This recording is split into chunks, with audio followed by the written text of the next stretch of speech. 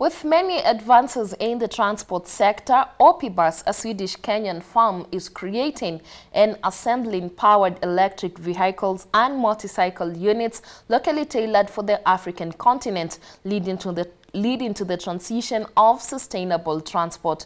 Opibus, the first company in Kenya to deliver locally produced electric motorcycles and vehicles, is today in the race to distinguish itself as a market leader in the development of electric vehicles in Africa. Taking the road to e-mobility as a way to decarbonize transport. Since 2017, Opibus has been in the business of future-proofing existing gasoline and diesel vehicles by converting them to electric. When the company was founded in 2017, we started working on conversion of these safari utility vehicles, mostly Land Cruisers and Land Rovers that are used by tourists in the park. But so far we have grown. Now we have electric motorbikes. We did conversion of those, but now we're in the process of making and fully assembling one here in our workshop. And then also we diversified to having solar and now battery solutions. Globally, there's a shift towards green energy. The automotive industry has been able to provide about 100,000 direct and indirect jobs to Kenyans by creating about 30,000 vehicles in one shift and providing 30 billion per annum through taxation. Despite this, the biggest challenge the sector faces is the shift from internal combustion engines, which is the infrastructure installed by the local industry. Opibus company says it is on the move to solve the challenge of transport emissions. Electric vehicles do not use gas or diesel, which is what produces those emissions, the greenhouse gases. But for the electric vehicles, it's zero emission, so there are no gases at all, and therefore we have a very minimal carbon footprint, which means we don't really contribute a lot to the greenhouse gases. Statistics show that Boda Boda is the largest growing sector, supporting about 5.2 million Kenyans, with over 1.5 million registered Boda Boda riders. Each year, about 200,000 Boda Boda stop working because of age, breakdown, and life cycle risk. The motorcycles have also been blamed for air pollution and noise pollution, which is hazardous to the environment. Opibus is now shifting to electric bikes in Kenya that will reduce cost, air pollution, and greenhouse gas emissions. Lucy Muyala, a professional mechatronic engineer at Opibus, takes us through the e-bike conversion process that involves the removal of the fuel tank, leaving space for a battery that powers the electric motorcycle.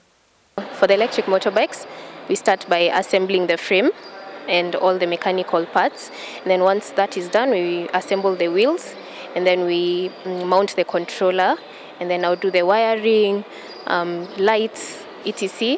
And then after that, we now test the controller settings, see whether they are working well, whether the bike brakes as it should, accelerates as it should. Then we do some tests.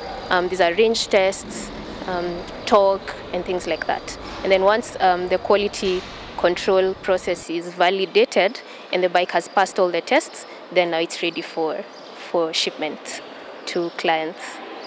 The e-bike has a battery lifespan of 1,000 life cycles that can go to a maximum of 100 kilometers per hour on a single charge, and on harsh terrains, 70 kilometers per hour. It is also equipped with a portable charger that serves a battery for a period of 2 hours. We offer swappable batteries, and we offer a charger, a portable charger. So that means you get to charge your battery from wherever, as long as there's a socket outlet. Now, our batteries are 2 kilowatt hour. So that's like 2 units in layman's terms. So the cost of charging, is just equivalent to 2 tokens, which is almost 50 shillings. And that's sufficient to run you in a day, because a regular Boda Boda rider requires about 80 kilometers in a day. Opibus also has a swapping station for the tailored batteries, creating efficiency for the riders. Buyers have, however, complained of high cost of purchase of electric batteries and insufficient charging infrastructure. Opibus plans to partner with KPLC to introduce charging stations that will be utilized in public points, as well as more technological advances with the e-bike's charging system. We're also working at making this system very automated, very smart and intelligent, where you'll be able to locate a charging station while driving. If your battery is, say, at 40%, So you'll be notified, maybe via app or something. So you'll be notified that your battery is at 40% and your nearest station is at such and such a place. So it's easy for you to be able to know whether to reduce speed so that you can get to the said charging station. One unique thing about Opibus is that besides offering an insurance of 2 years, 35% of its vehicles and bikes components are designed and built locally and hence supporting local entrepreneurs. The output can also be tailored for local markets need. We deal with both international and domestic products.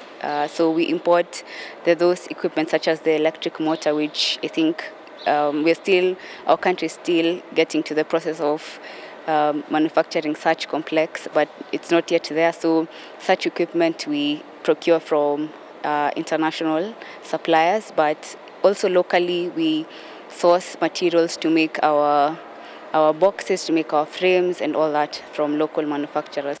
And what is the market reception like for e-bikes and vehicles? Market reception for EVs has been really good. So a lot of people are open to that since they see that the world is moving towards that. So recently there was a memo that went out from the CS for transport and for the bus rapid transport tendering. So they were asking to have electric vehicles given priority when they're tendering that. So that shows that we are very ready to adopt electric vehicles as a transport solution in the public sector. Yeah. Opibus plans to expand its business, including delivering its first electric vehicle to the Kenyan market by the first quarter of 2021. The company has received support from investors and now promises Kenyans to brace for more renewable solutions in the transport sector with hope of support from the government of Kenya. From the government, we are looking to have support from them. So in terms of them exempting us from paying some sort of import duties in terms of when you're importing, when you're buying motors and anything EV related. Also incentives in terms of lowering the price for charging tariffs, what we'll be charging now to the customers once they charge, and also providing more space where we can set up charging infrastructure and also policies that will make it easier for any EV operator. Kenyans should expect first a motorbike that is made 100% here locally from local engineers and using local materials, and it will be affordable for the normal operator. Also expect buses as well that will be used for public transport that are made here in Kenya. E-mobility is being embraced globally, and here in Kenya, Opibus is championing for robust use of e-vehicles and e-motorcycles on Kenyan roads. The big question is Kenya ready for this new technology? For Metropole TV, I'm Mercy Achieng.